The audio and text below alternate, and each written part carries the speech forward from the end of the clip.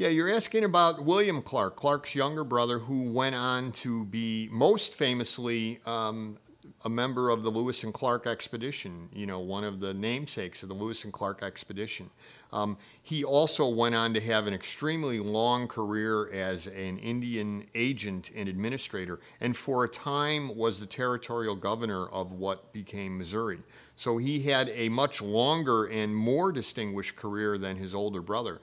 But in terms of thinking about the Revolutionary period, we're thinking about young Billy Clark, a young boy growing up whose brother, George Rogers, would periodically return to Virginia from the West with tales that would stir the young Billy.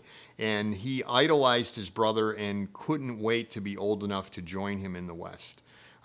He enlisted in the Army and fought alongside of many future leaders in Anthony Wayne's army that famously won the Battle of Fallen Timbers in 1795.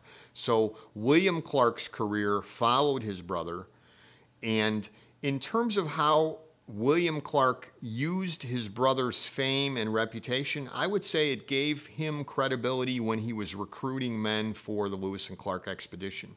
Lewis was living in the East. He was actually living in the White House when the expedition was put together. He was Thomas Jefferson's personal secretary, and Jefferson had been grooming him and systematically teaching him and bringing in experts to teach him about botany, about medicine, languages, drawing even, so that he could draw some of the things that he saw, preparing him for the expedition.